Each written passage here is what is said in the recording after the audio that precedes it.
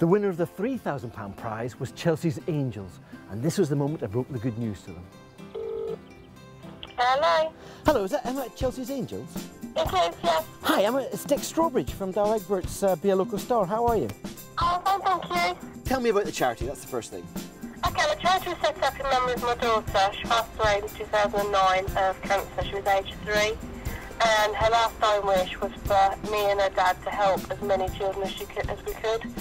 Congratulations, kiddo, you've got £3,000 from the prize award. Oh, that's amazing, thank you. That's brilliant. How long will it take you to spend that? We'll be able to help quite a few children with that. That'll be amazing. Well, keep up the good work, well done.